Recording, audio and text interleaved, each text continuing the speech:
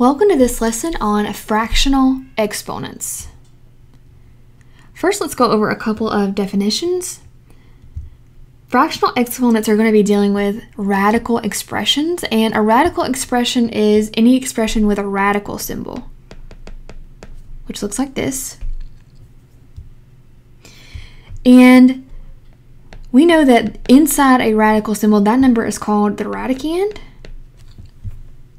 And normally we just see just a normal radical symbol with something inside, and we know that means the square root. Well, there's actually an understood little 2 here that we don't normally write, but that's where the square root comes from. We want to see what multiplied by itself will give us that 8.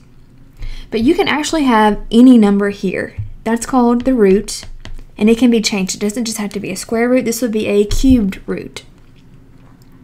So a fractional exponent is a special type of exponent that's an alternate way to notate a radical expression. Alright, so let's look at the rule here. So this is the fractional exponents rule. And the rule says if I have a to the 2/3 power, I can rewrite that as the third root of a squared. So here's my root. And then I just have an exponent in the radicand. So another example, a 3 to the 3/4 power, I can rewrite that as the fourth root of 3 cubed. Now you can actually work that out, but for now, let's just practice going back and forth between those two forms.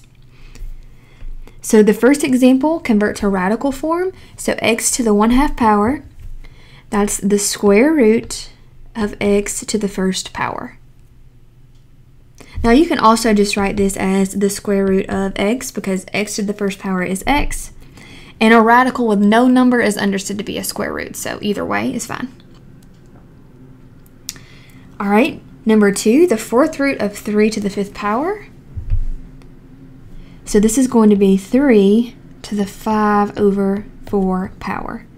So remember, the root goes in the denominator, the exponent is the numerator. All right, the next one, 5 to the 3/2 power. So the denominator is your root, square root of 5 to the 3rd power.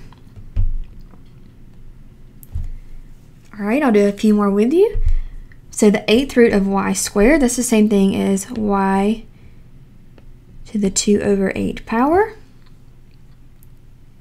Now, yes, you can simplify that, but right now let's just practice going back and forth. Number 5, y to the 7/6 power. So this is my root. This is my exponent. All right, and then number 6, convert to exponential form. Now, this one doesn't have a root, so it's understood to be 2. And it doesn't have an exponent, so it's understood to be 1. So the square root of 2, I can write 2 to the 1/2 power.